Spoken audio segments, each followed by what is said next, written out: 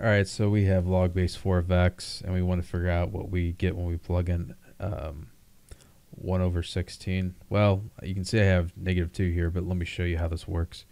All right, so, well, log base 4 of x is equal to some value. I'll just say that's x, but instead of x over here, I'm going to plug in 1 over 16.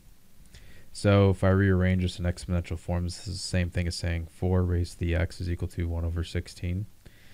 So to get 4 equal to 1 over some value, this is going to have to be a negative exponent.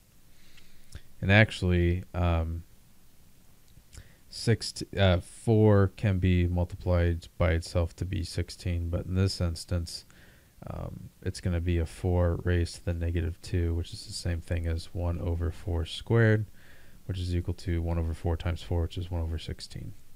So that's how you end up with negative 2 there. All right, I hope that helped you out. Thanks for watching. Have a great day.